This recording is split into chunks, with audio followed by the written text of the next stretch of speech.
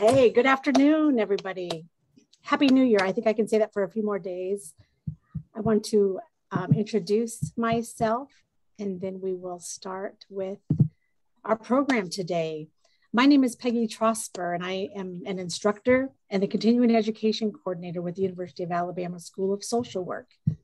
Thank you for joining us today. This is our first Noontime Knowledge series program for 2022 on the topic of self-care, resilience, and healing in social work. As we enter year 3 of a global pandemic, this topic is timely and relevant. Before I introduce today's esteemed guests panelists, I want to first let you know that we're asking you to place any questions, comments, suggested resources that are applicable to today's program in the chat box. We'll be monitoring that throughout the program. Okay, so without further ado, and to be mindful of everybody's time, I'm going to introduce today's presenters. So it's my pleasure to start with Carmen Reese Foster. Ms. Foster is currently an assistant professor of practice, the director of alumni affairs, and the online field coordinator for graduate students at the University of Tennessee College of Social Work. She's the founder and current chair of the Tennessee Statewide Field Consortium. In 2018, she created the Coalition of Black Social Workers as a student organization at the University of Tennessee, and it has grown into a nonprofit 501c3 status, where she serves as the executive director. The CBSW exists to engage, connect, and empower Black social work students and professionals. She's also the owner of Pieces Training and Consulting, conducting trainings on anti-racism, social emotional learning, and cross-cultural engagement for churches, nonprofits, and schools. Prior to transitioning into higher ed, Carmen's practice experience focused on working with youth and families from marginalized communities. Carmen's currently a DSW student at the University of Alabama School of Social Work, where her research focus is on assessing the impact of race-based trauma on the mental health of Black social work providers.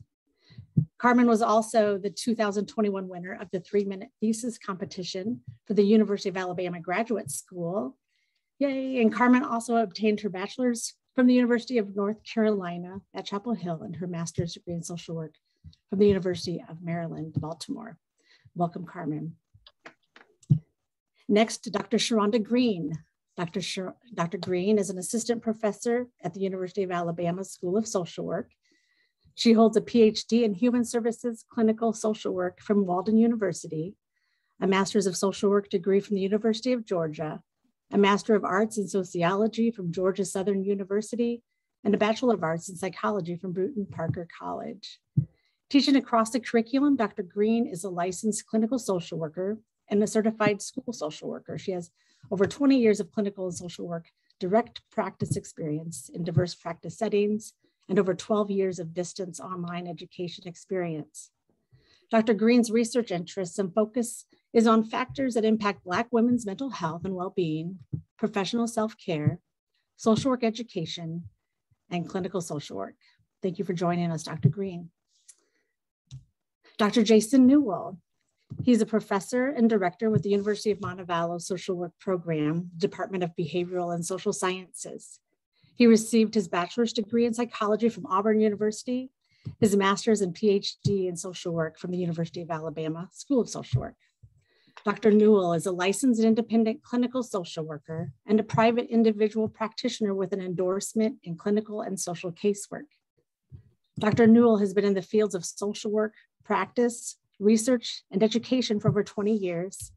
His research and specialty areas include clinical social work practice with the mentally ill, treatment of anxiety, trauma-related and mood disorders, self-care and professional resilience, practice with veterans and military families, and child welfare.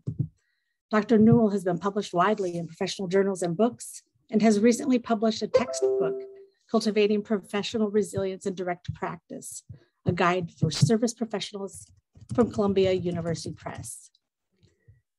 And last but certainly not least, today's program will be moderated by our very own Sharon Wilkes. Ms. Wilkes is an instructor with the University of Alabama School of Social Work and the founder of the Noontime Knowledge series. Sharon, thank you. I'm now going to pass the virtual mic over to you. Thank you, Peggy, for that warm introduction. Greetings, everyone. We're so excited to hold this panel today to talk about a very important topic on self-care, resiliency, and healing in social work practice.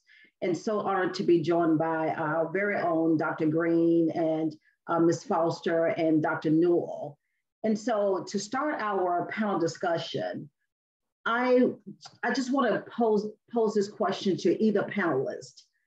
Are social workers ethically obligated to practice self-care? And if so, and we know that to be, what does that look like?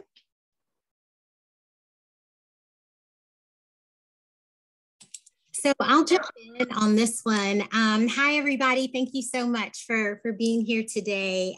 Thank you, Sharon, for organizing all of this. This is such an important discussion.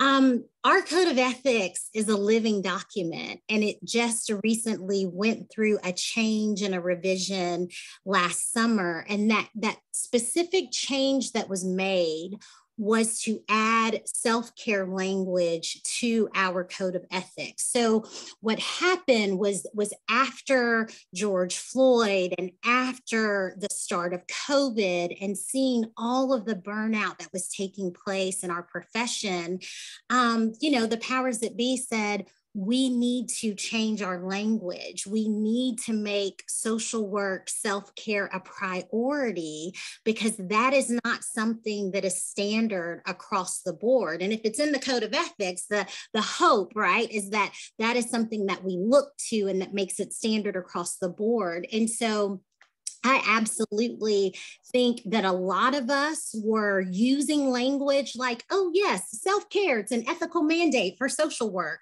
but now it's actually in our code of ethics. And the really neat thing about that is as the language starts, it says professional self-care is paramount for competent and ethical social work practice. And so as a profession, we have said, you know what?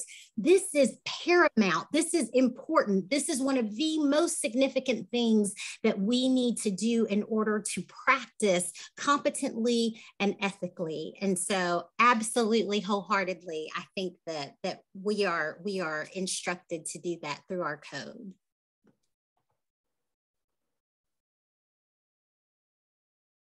Thank you, Ms. Foster. Dr. Newell, Dr. Green. So I would just like to add a specific to add on to what Ms. Foster was saying too, in terms of it being a competence, competence number one. It's like a cultural. It's also the language that was changed, was it being under cultural competence as well. In order to like balance and to preserve yourself as a practitioner, as a social worker, and to promote career and professional longevity, it is important that that is a part of your practice. And some of the things that fall up under professional self-care in terms of you taking care of yourself is continuing education, is the thing that you're actually doing right now, which I like to point out, that you're taking time to do this, to be informed and to be aware and to start your spring semester off really well. And that it's a part of you being able to thrive. So while you are doing things about your day, it is really important for you to be putting yourself on your to-do list and making that a priority. The things that you make a priority, as reflected in the new language, is also it becomes a habit and it becomes a practice. And what I find that does too, it changes not only it changes your practice environment. When people around you see that you're practicing these things, it is also a gentle reminder to others. It changes your work environment.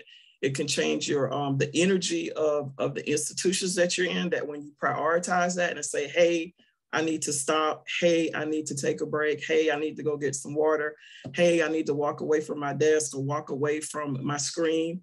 So it's really important, a way of, as a sense of embodying that, actually practicing it and put it on your schedule to do it. And I would add to what Sharonda and Carmen said, it's really more to Sharonda, we've actually followed suit with CSWE in our standards, which are changing in 2022. And for the first time in sort of from the academic arena, they're also including self-care practice under competency 1, which is your professionalism. And the power of that to mandate that universities teach this material now is going to allow us to do this work across the board. Whereas before, self-care practice, frankly, in academics could have been in a class, maybe not. If you had a Sharonda, it would be there because that's her area. But maybe the next professor, would see that as fluff, or it might be included at the end of the class as an afterthought versus being a part of our curriculums. We're going to have to map curriculum now to demonstrate in the academy that we are providing this mandatory or paramount, as Carmen said, this skill, that we are teaching this in the same way that we're teaching human behavior, in the same way that we're teaching human development and family systems and all the other theoretical and practice skills that we provide to our students. So I think this is really going to be a change in climate for us. And those of us who have been doing the research, we've been on this train, but I don't think if you're on it, you don't always realize that everybody else is not there with you. And so I think we're really going to see a shift there in terms of maybe in the way that some of our courses look. And Sharon, when you asked, what does this look like, sort of unpacking this construct of self-care, and I really think it's become in many ways an overused term. I think people might understand a basic definition of what it is. So yeah, self-care, I do that, right? Or I go home and, I have a glass of wine after work, self-care, but it's so much more than that. It's a practice. So if you think about it as a skill, like our skills at engaging families and treating families, it's something you have to work on. You have to get better at, you have to learn. It has to become a part of your life as a social worker versus that afterthought. So I'm really, excited to see where the academy and, our practice community goes with this in terms of it now being more of a mandated practice, a mandated ethical code, but also a practice skill mandation. I think that says a lot in terms of where we are. Thank you for weighing in. And so, Jason, you said something that I wanted to go back to Sharonda's, Dr. Green's question or her comment, that is that we must put ourselves at the top of our priority list. As social workers, we're inundated with so many deadlines. We have so much to do until sometimes it really spills into our personal time. I mean, like, how do you balance? How do you continue to separate your personal from your workload when there's so much work to be done, especially, you're seeing clients, you have reports, you have progress notes, you have all these things to do.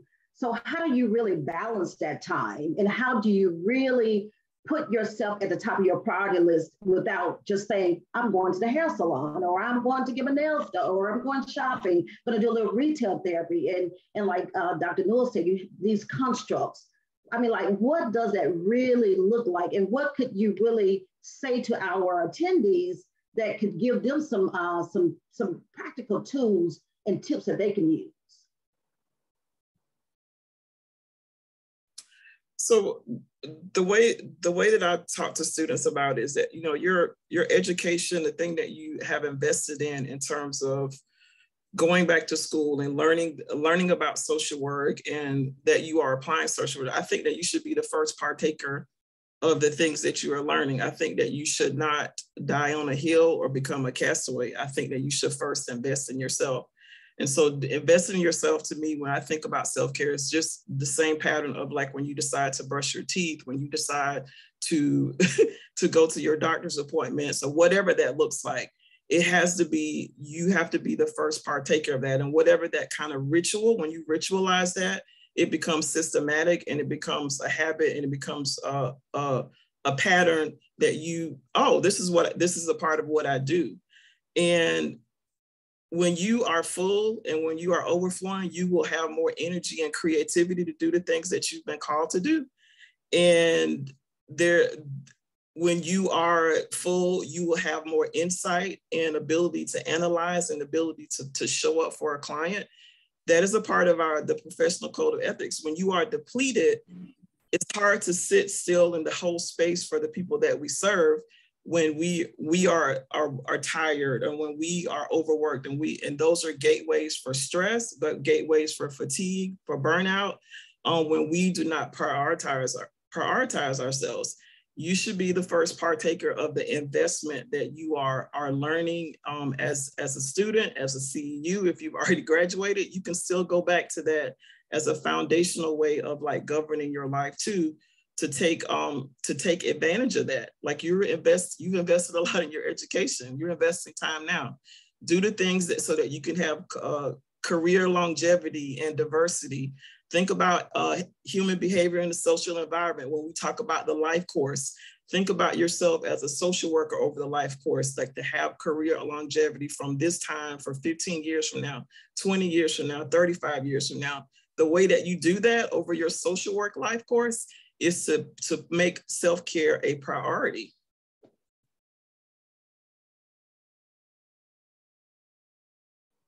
Thank you, Dr. Green. Dr. Newell or Ms. Foster, would you like to add to that before we move on? The only thing that pops up for me is I love that Dr. Green gives this imagery of brushing your teeth, making self-care a ritual. I think because the terminology of self-care has become so overused, like Dr. Newell said, and because it's so mainstream now, you'll see people on Instagram saying, oh, I did self-care, and they're like in the Bahamas.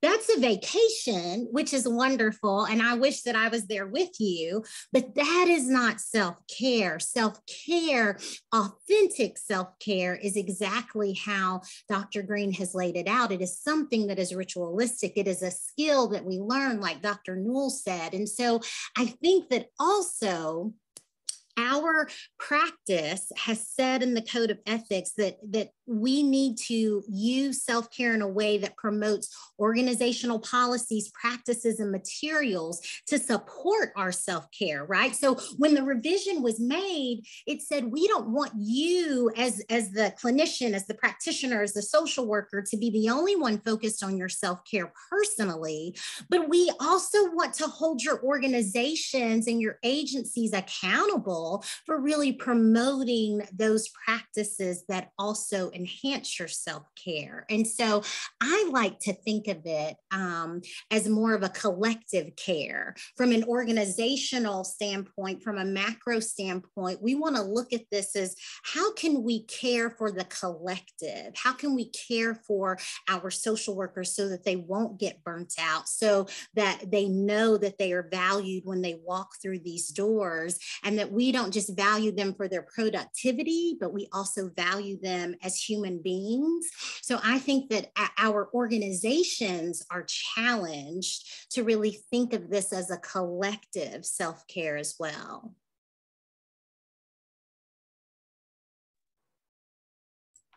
That did raise an interesting point for me, because I have a construct for what I think self-care looks like. I have a framework for what that looks like for me in my research. But I'm taken to a place of wonder as this becomes an organizational issue, because it is an overused term. And if we're, now charging our organizations to do this work as an ethical mandate, and we don't have a really clear operational definition of what this looks like, that's going to bring even more challenge, because there's no uniformity there. There's no universal definition really of what a self-care practice looks like.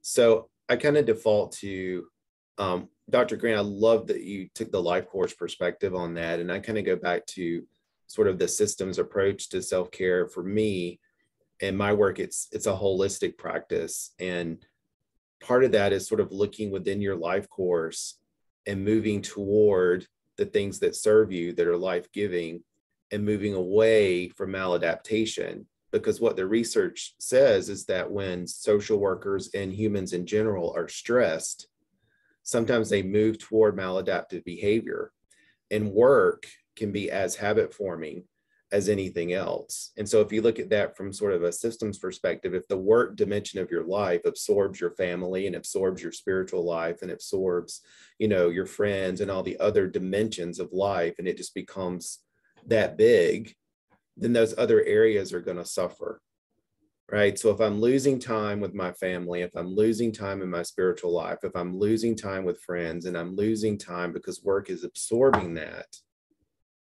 then maybe I need to look at that framework. You know, can I move these pieces around? And Sharon, when you said, you know, how do we table the reports? You know, dealing with bureaucracy and social work is a stress of social work life course, to use Dr. Green's analogy. That is just simply a part of what we do. Most of us work for bureaucratic agencies. So probably I cannot do anything about what goes on in Washington, D.C. or Montgomery today. But I can leave my job at 5 o'clock and go to my daughter's gymnastics meet and be present for her and not still have my head over there.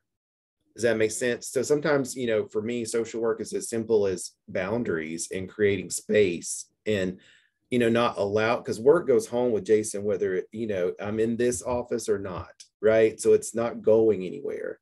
I have to take responsibility in drawing those boundaries with myself and allowing myself to put the phone down or whatever I need to do to be in this space. And that's something I can control for that hour or that 90 minutes. Work's not going to go anywhere.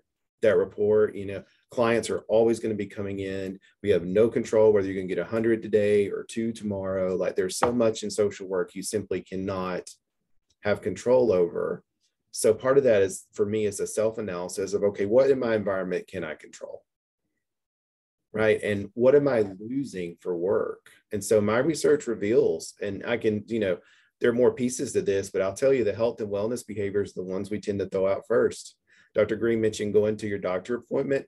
For years, I've done research with social workers and they'll say, you know, no kids missed a doctor's appointment, no mom, you know, nobody else that relies on me, but I've rescheduled mine 4 times. That's bad. All right. That's not self-care. Like, just look at the simplicity of that. You should know better, right? You would never, you know, you would hold so much shame if your daughter missed her 4 pediatric appointments. But when it comes to self-care, you have a different perspective, right? I'm less, you know, and social workers are notorious. This shows up thematically in my research over and again. And if you look at the data, I mean, look at our values. What's our first value? Service. So serve others, serve. And so, you know, maybe just some of that might just be a nice reflection on, you know, how much am I giving myself? And if I give it all away and there's nothing left for me, I go take a bath and have a glass of wine and watch TV. That's not self-care. Take that on the do. If your hygiene ritual or something like that is on your list of self-care, unless it's a really nice, take that off. You have a life. You should get to do all these things anyway, right? So don't call things that you just do self-care, because then it's not a ritual. So I love that word too, because we're not you're ritualizing something, not resolving it. Like New Year's, I'm going to do better self-care this year. And, you know, by February, we're all back, right? But if it's a ritual, it's a pattern, it's a change, right? You're making that behavioral change. Sorry, I'll time out. I don't know if Sharon's got us on a timer. You might have to. No, this is good information. It's very rich. And so one analogy I always use is like a flight attendant. You know, a flight attendant will say, before I can save you or help you, I must be oxygenated. So I must put the mask on me first before I can help anyone else. And so it has to be a practice, you know, and not just a ritual like going to the Bahamas or, you know, just going on a really nice trip, you know, but it has to be our way of doing, you know, everyday practice, like working out, you know, that, you know, like Dr. Green, you know, that's her practice, you know, workout, find something that will give you that balance and that will bring you that balance. And so this is good. So I would like to kind of shift gears and go to another question. What does the practice of self-care for you look like? For you, this is for you. What does it look like?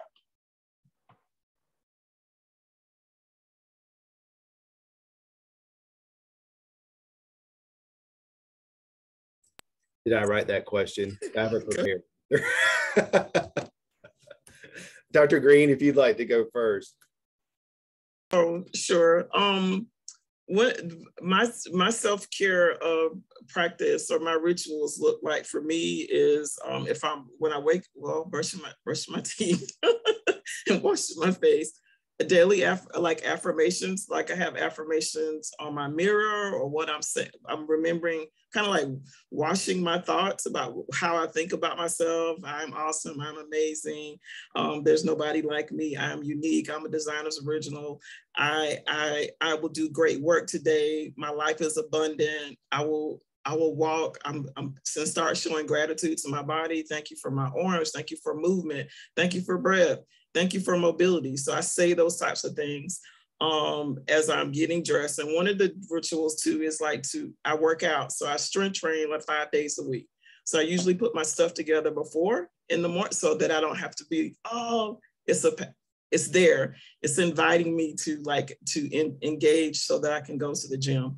Or the other parts that I do is I try to make sure that I have water, because when you have water in your body, our body is predominantly water. Water helps me to think. Water helps me to move. Water lubricates my limbs. Water is what is needed. Water keeps me grounded. I flow through water. Water flows through me. So I make sure that I do those types of things or whatever to remind myself, to prompt myself to do those things so that I can be attuned and be a focus and be aware. And sleep is important to me, very much so. I have reconstructed that in the past several years. And I was thinking what you said, Dr. Newell, about pushing back against work and productivity, and especially with the things that have happened in the past about social justice and which bodies are supposed to be working more than what bodies, and all those kind of constructs that you have to deconstruct to give yourself peace, to rest, to sleep, to do those types of things in terms of class and mobility and geographic location. So I just try to make sure that I'm kind of thinking about that in my body and being mindful. I like what you said too about being mindful, being where my feet are, so that I can be attuned to how I need to show up.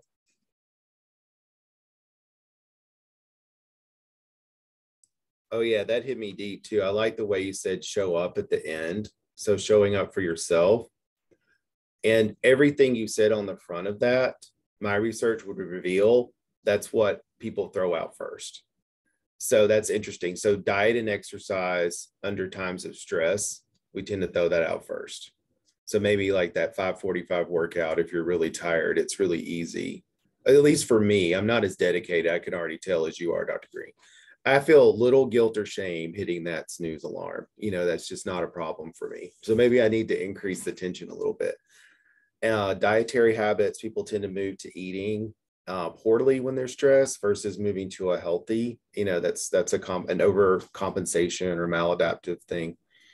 The affirmation, so under stress, feeling burnout or compassion fatigue, we tend to self-reflect negatively and get into, instead of I am good enough for this day, I'm not good enough. I'm not a good enough social worker. I'm not a good enough parent, or I'm not doing enough for, my family. I'm not doing enough for this, and sort of get into that internal dialogue. I call it the kind of the story we tell in our heads that we're not good enough. And working against that, is one way to practice self-care, to sort of, giving yourself permission to, one, correct, but also to reflect on probably the 95% you are doing right, instead of the 5% that's not there. You asked about my ritual. That was my question. So I have daily practices. So I do try to practice a spiritual ritual, or do something. I'm a man of faith, so I have a devotional practice, but I also practice mindfulness and meditation. Mindfulness is probably the second most used term in this area of work. Self-care is number one. Mindfulness is the other. We use it all the time. We don't always know what it is. So being mindful is about, for me, just being present in that space. So if you're doing your workout, that's what you're doing for your 30 minutes. You're not at work. I don't take my phone. I resent when people are like working in the gym when I'm trying to work out. So then, like, get off the phone, don't FaceTime, don't do this, kind of stay in this space and stay clear with that. And being with my family rejuvenates me. So depending on the situation. So being a good parent is self-care for me. Showing up in the way that you said, Dr. Green, for my family, for my wife, for my daughter, and being present in the space when I'm there, not just in my physical body, but in my whole body, you know, so having my mind on where I'm supposed to be.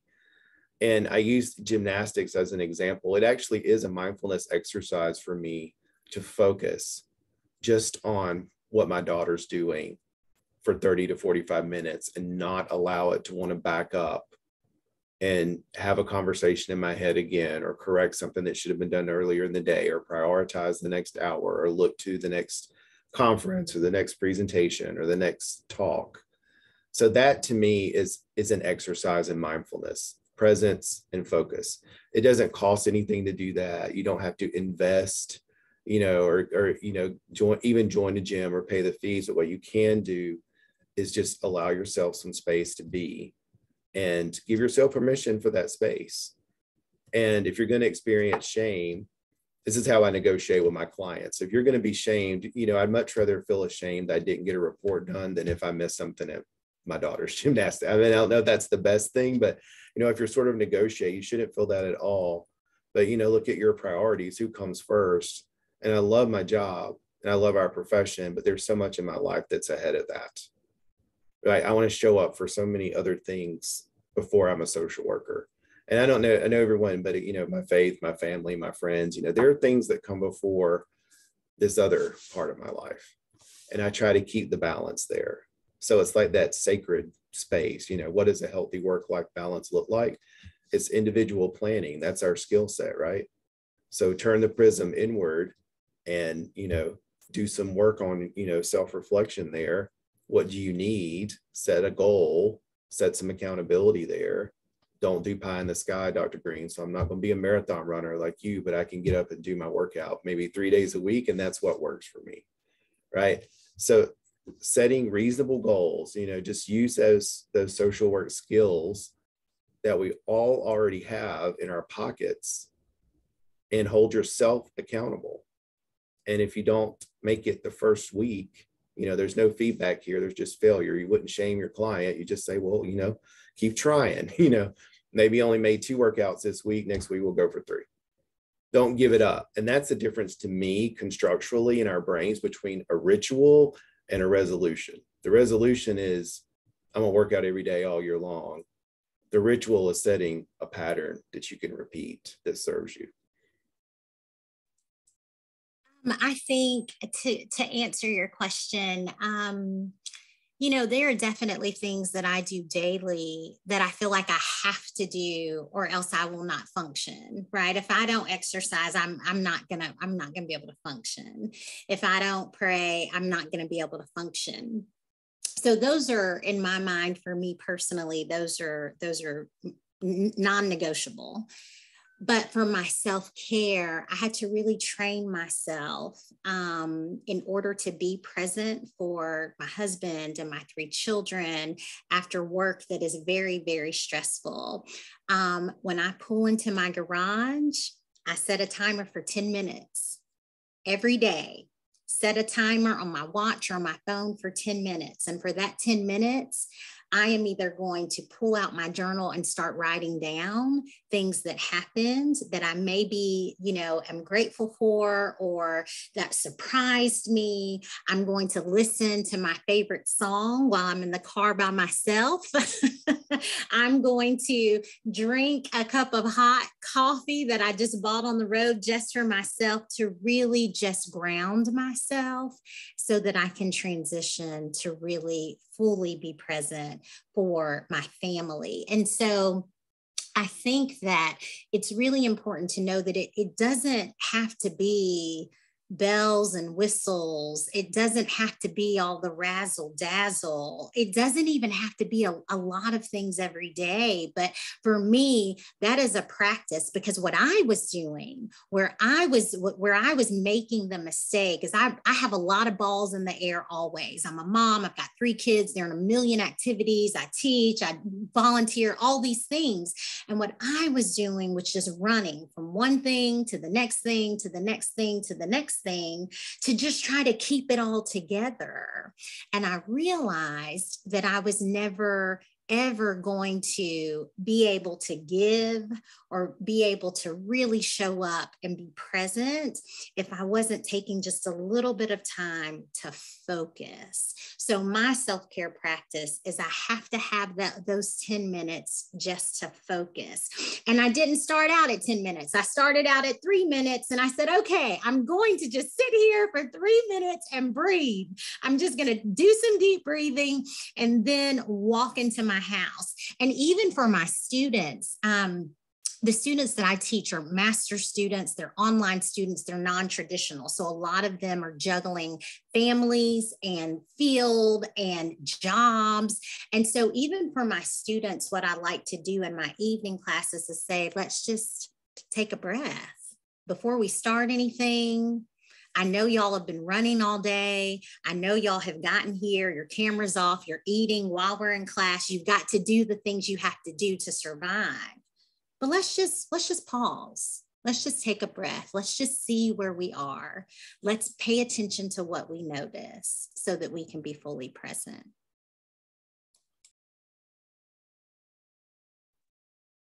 Those are really good practical tips.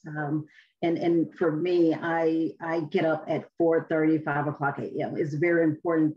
The way I start my day is the way I end my day. And if I have to be on campus for a class at 9, I'm there at 7, no later than 7:30, because I like to go into my room calm and peaceful and like to check in with my students. And I love good music. And so I really appreciate the hour and 15-minute commute, because I'm able to listen to my music and check in and spend some time with myself. In that hour back to a home, I'm able to decompress from a long day and process everything before I walk in.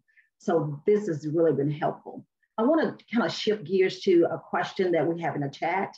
The question is, how do you recommend coworkers, my coworker and I, to advocate for our own self-care in an interdisciplinary team that is focused on the medical model?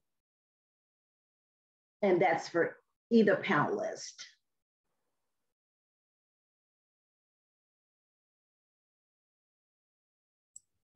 Could you say that one more time, Ron? That Yes. was for me. Yes. So I am one of 2 social workers in a large outpatient medical setting. It is definitely a medical model. How do you recommend my coworker and I advocate for our own self-care in an interdisciplinary team that is focused on the medical model? I would cater to their model.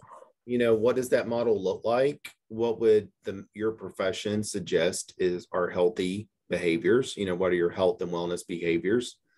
Maybe, bring this up in the interprofessional meeting and ask every profession to contribute one behavior and be willing to draw that up and circulate to the team. I don't think you can go in demanding that self-care be added to organizational policy. It's going to take a while for this wave to flush through, but I do think it's important to bring it up. And also, I'd be curious in what other standards this shows up in. So, for example, in counseling, there's a standard. Maybe look in speech language pathology or nursing. Other high nursing in particular has a high burnout rate. Are there standards there? And if there's not, well, let me talk to you a little bit about what social work's got going on. Who's interested? And if the team looks at you and says, we are not interested in having a better performing team that does the best work that they can do, then that would surprise me. That would be a liability. So, I would just say, well, this is a team building. This is an opportunity for us to have this discussion interprofessionally. And, the medical model might prescribe more, health-based interventions, where social work may be more environmental or mental health, but that's why an interprofessional team could work on this. And I'd be really curious to see what comes out of that meeting.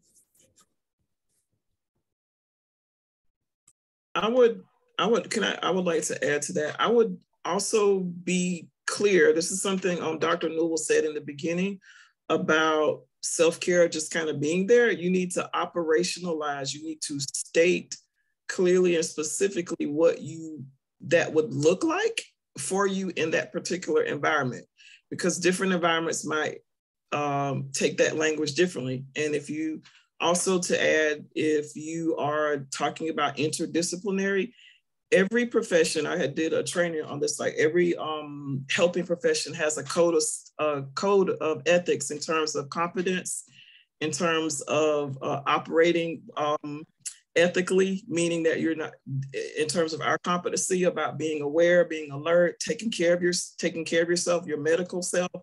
There's a line in everybody's code of ethics that talks about operating in a way that does not, professional impairment, that's what it is. So you need to be clear about how it is that you want your workspace to show up for you for self-care, because it is not like Dr. Newell was saying, it's kind of like the wave of that. You need to be really clear about your ask. And so that's how, when you're talking to an interdisciplinary team, that you got to talk the way that they understand it.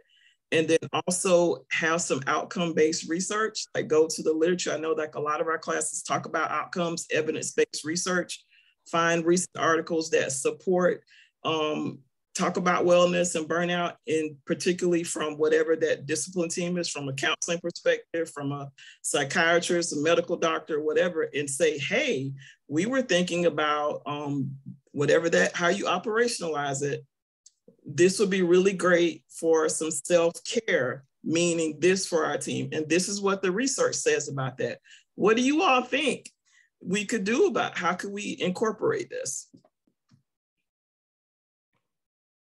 What a good project for students to work on in their agencies. It sounds to me, because I think Dr. Green mentioned that continuing education is a part of that, right? So social workers take on the responsibility of delivering that information to the larger audience.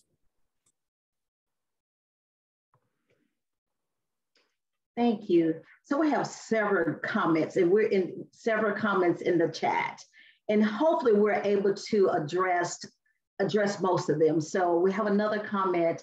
Hi, I'm Molly. Hi, Molly. She's one of my amazing students. So good to see you. Hey, Sharon. Hi, how are you? So good to see you, and thank you for joining us today. And so Molly, would you like to pose your question since you're open? Sure. So I guess mine was more of a comment that I was hoping could lead to a little bit of discussion, because I feel like self-care is obviously so crucial to our profession, but as the word is becoming more mainstream, I almost feel like it's been a way for people and organizations to kind of point the finger at workers for why we're getting burned out, instead of like actually addressing systemic issues. And so they're just like using it as like almost a Band-Aid. And so, yeah, I think that's the biggest problem. Like I almost cringe when I hear the word self-care now, because I feel like it's so often just a word that's meant to put a Band-Aid on bigger issues. And also having probably been weaponized.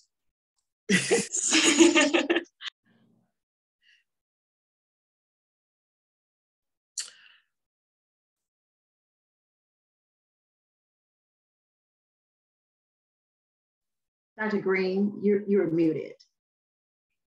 Oh, okay. Getting my life. Did you have a response to Molly's comment? Yes. So I think it's about, I think it goes back to what I said earlier about, because a part of the unique way that we see things as social workers, that we see it in the prism, that we see things through different lenses, person and environment. We understand the constructs of systems.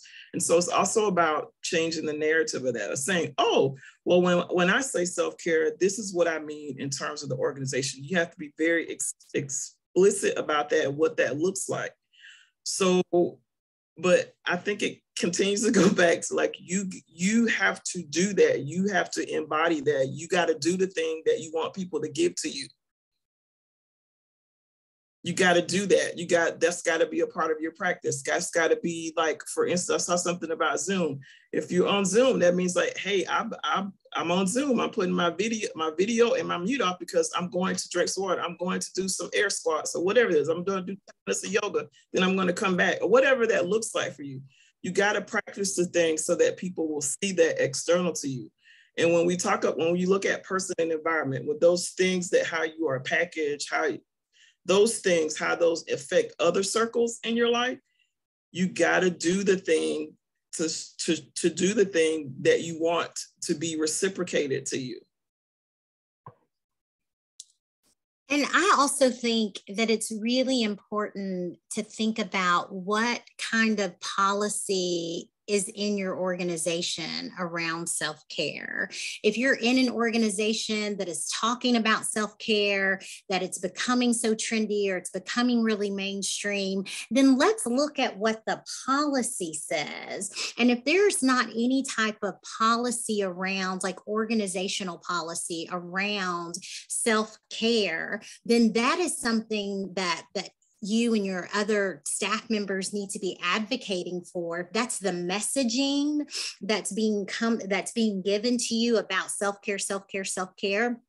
But we always have to point that back to policy, right? As research informs practice, policy also informs practice. And so looking at your agency, seeing what type of policies there are around self-care, and if there aren't any, really working with the leadership team to try to develop that. And also seeing what are some tangible materials and resources that can be given to your team about what self-care looks like. Maybe that means you doing a 1 hour noontime lunch, once a month on self-care as professional development for the employees, or maybe that's something that you all begin to implement. But I think it's so important as organizations start to talk about all these things. If it's in the policy, then they're able to be held accountable to it. So accountability and self-care is really important when we talk about systems and organizational structure. Thank you all so much. Another attendee posed a question. I would love to hear the panelists' thoughts on self-care as a privilege. And so went on to say, I interact with so many young social workers who are incredibly in challenging spaces and, holding multiple jobs. And so what does that look like, self-care as a privilege? Ooh. So when Dr. Newell was saying, Dr. Foster, I'm saying future Dr. Foster, when y'all were talking about like these systematic constructs, I was immediately thinking about social justice. I was thinking about capitalism and what those things mean in terms of that. And also like the media perpetuation of self-care. It's supposed to be a luxury. It's supposed to, how it has been commodified and capitalized, like, oh, well, you have to earn self-care. And so I think social work addresses that, like, because that's what we push against in terms of being culturally competent and understanding the messaging behind what is said, depending on how we have to navigate the world, whether we're in the center or on the margins. And so as a student, there is a power differential that happens. So there's different things that different resources that you may have, but also it goes back to, it is not, self-care is not it's not a luxury. It's not something that you earn. It is not something that you have to be a certain body type or race, ethnicity, or gender, or ability, or geographic location, or social status to have. I think about the times when I was a kid, like sitting on the porch, drinking tea, rocking in the rocking chair after after a week of work, like just being still, doing nothing, like your body in rest, right? Like your body not moving, and listening to what the messaging is telling you about what your body is supposed to be doing. Those are constructs. When we talk about self-care, and when we come into social work, we come into with our different stories and why we came into social work. If you are finding that those things are tugging, those are probably opportunities and invitations for you to work on some of the narratives that you have about what your body is supposed to be doing, how you're supposed to be doing it, and when you're supposed to be doing it. And if you're thinking that self-care is a luxury, is something that you have to achieve, that's faulty. that's negative, some negative cognitions around it. It's faulty. You are a human being navigating this world. Your body needs rest. Your body needs sleep. Your body needs water. for all the complex things that it does that you cannot see, you do not have to earn rest. You don't have to earn sleep. And it also is like a push against like what it talks about productivity in terms of your body's supposed to be emotional, you're supposed to output. What self-care looks like? Oh, it looks like a $5,000 vacation. No, it doesn't. It looks like having several seats, like what my mom would tell me. Go sit down. Sit down and be where you are. And as a student and as a person in the, you know, different systems, it does give that appearance. But that's why I think it's important for you to operationalize, for you to talk about what self-care means to you, where you are, how you are packaged in this world, what that means and what that looks like, and not to get into a comparison thing, because you won't do it because you think you can't achieve it. You won't go sit down because you think you didn't earn it. You won't say your affirmations because you think that's reserved for a certain class or economic status or a certain gender or a certain race or certain ethnicity. That is not true. You are a human being. Go rest, go sit down, take care of yourself so that you can do it for the long haul, so that you can take care of yourself. And so you can take care of the people that you've been called to serve. Thank you, Dr. Green. Dr. Newell, would you like to respond to that? I have another question that I was going to pose to you, but certainly you could go on if you wanted to add to Dr. Green. No, I thought Dr. Green did that beautifully. There's no need Yes. to add. And when you think of something as privilege, sometimes the narrative is, I can't have that. That's that other person's privilege. I see that as a barrier to self-care, right? Shift that Yes. thought in exactly, you know, here's what I can do. And the privilege is getting to be with your family and taking care of yourself. That's your privilege. Yes, yes. Being able to individualize what self-care looks like for you, not here, but where we all are in our own spaces and places. So, Dr. Newell, I would like for you to take on this question, if you will. As someone who is in the role to change policy in my organization, does requiring our staff to take their PTO in a timely manner a form of self-care? So when we get in the organizational policy issue, that's a whole nother lunch and learn. There's very little policy anywhere on here's what self-care looks like at this company. How policy tends to exist is maybe in EAP. So most organizations will say, you know, if something's, you know, going on and you need mental health care, or you need, you know, you have a substance use disorder, you go to our EAP folks and they'll handle it. That's employee assistance programs. That's where most organizations have that. I've yet to see like a, you know, a clear policy on we're going to give these, you know, employees this much this week and you're required to take it. And so that's interesting just for me to kind of think about. So requiring workers to take paid time off, which means, you know, if they're accumulating too much time and a supervisor is noting that, you know, this worker is doing 60 hours a week or hasn't had a vacation in 2 years, as a supervisor myself, you know, I would certainly say, you know, I think a good way to frame that up might be, when was the last time you took any time away from work? And what does life look like for you not at work? Because that can be a sign. And someone mentioned the evil. So in my research, the evil word is burnout. and the other one is secondary traumatic stress. I think if you look at the longevity of our work in this area, you know, wave one, we burned everybody out on burnout. Like I've been to conferences literally where people say, if I have to listen to you say that again, I'm just going to find another workshop. Like we've done that work. We've been training on it since the early 80s. And then there was another wave where we traumatized all the social workers, telling them they were going to be traumatized by the work. What we haven't done, and what I have found in my work, is that we don't really focus on resiliency. We don't focus on how keeping our workers whole, right, serves everything. So I sort of look at it from that framework. And someone mentioned self-care. You know, I move away from that word sometimes, and, you know, I think that's the key, but I really like to talk about keeping our workers professionally resilient.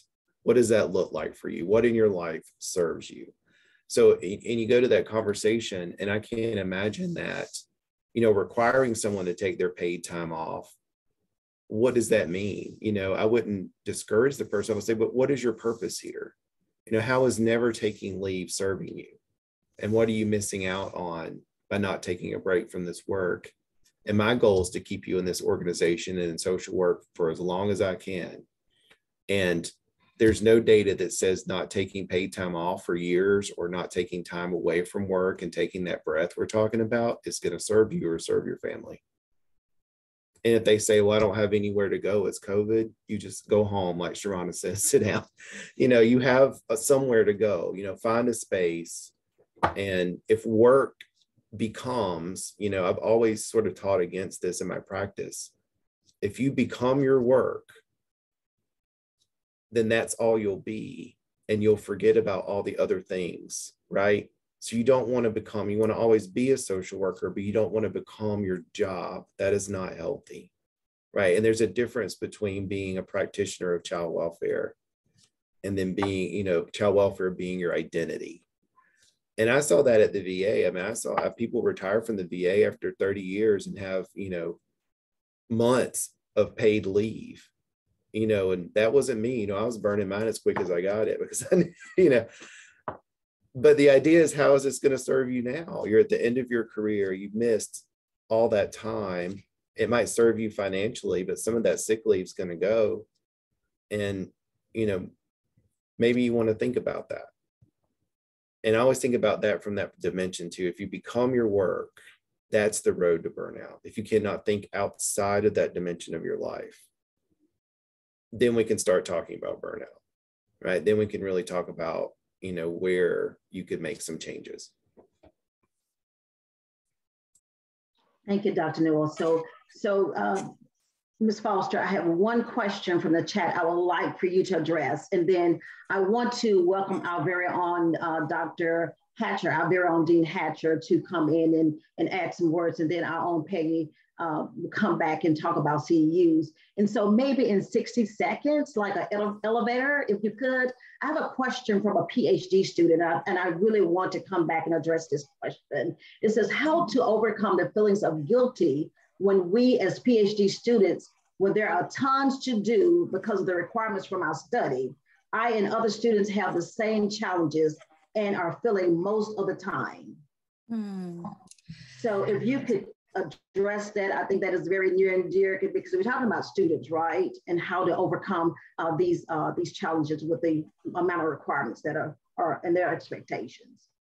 Absolutely. So I am a DSW student at the University of Alabama, and I have an amazing cohort. And, it's really, really important, I think, as you are thinking about putting forth your best work, whether it's putting forth your best research, putting forth your best paper, being able to read all of the required materials so that you're ready to have that discussion when you have class, or you're ready to give your input when you're in a group.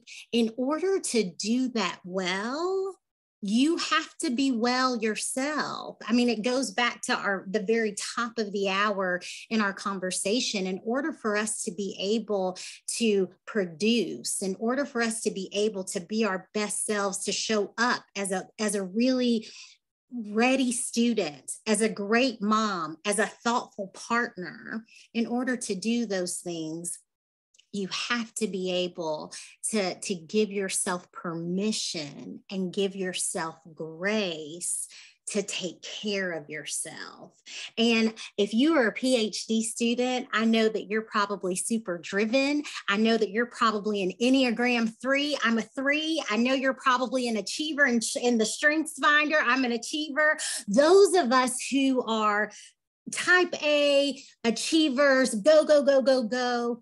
Sometimes what we need to do is give ourselves permission to love ourselves, to make ourselves a priority so that we can do well in all of these other aspects of our life. And so that guilt that you're feeling, or that shame that you're feeling, if you're not, reading every single line, or, if you're not staying up till 3 a.m. to do all this research, that is because you're not allowing yourself the grace and the permission to really be the best that you can be. Like Dr. Green said, you need sleep. right? You need to drink your water. You need food. You need sustenance. You got to make sure that you're taking care of yourself and give yourself that grace and that permission.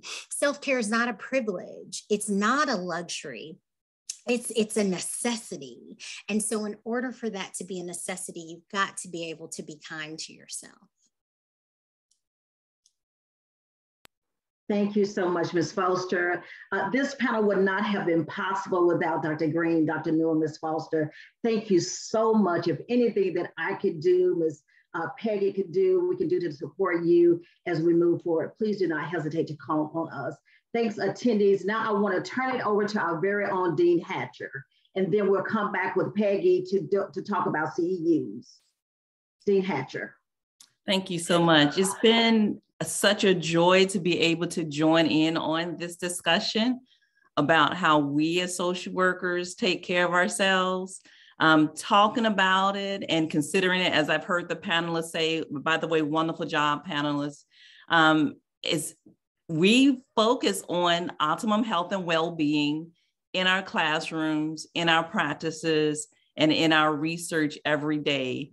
And as I just recently heard, it definitely should not be considered a luxury or a privilege when we want it ourselves. It's actually a human right. It's a necessity, but it's actually a human right. And so we need to transform our perspectives on when we do this. Burnout, as we've heard, it used to be really focused a lot on that term a lot, and now we switch gears and always say self-care, how we focus on self-care. It sounds nicer for corporations. And so again, we want to be mindful that we don't want to sacrifice our own well-being for the health of our careers. And so that is for students, and that is for employees. I saw in the chat about someone saying, can they force someone to take their PTO? That's their right to not take their PTO. And so we have our responsibility to make sure we begin to figure out how do we want to take care of our optimum health and our well-being.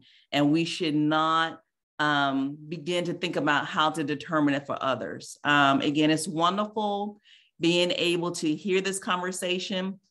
I heard a lot about self-care, but the full title of the discussion was about also resilience and healing.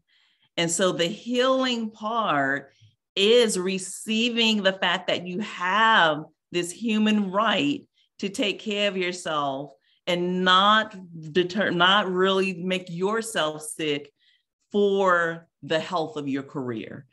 So again, receive that healing part of this discussion. And again, Happy New Year. We're in the midst of a pandemic, and then we all have to begin to navigate how do we begin to heal ourselves as we prepare to make other lives better in the midst of this. Again, thank you for allowing me to provide some final words. And I love the fact that when I did sign on a few minutes late, coming from a meeting, it was over 200 people on this discussion, because it is important for us as social workers. So again, thank you all, and I'm gonna turn it back over to you, Sharon. Thank you so much, Dean Hatcher. I will turn it over to Peggy. Great, thanks again, everybody, for joining us and being mindful of your time. Just wanna let you know that we will be emailing out your CEU form later this afternoon or tomorrow, so please watch for that. And then also I'm just gonna put a plug in there. Next month, we have our annual Ethel Hall Colloquium. So please watch your emails, our social media platforms for future content that we will be offering through Noontime Knowledge series, as well as our CEU program and then other activities. Thanks again, everybody. This was wonderful, and have a great day.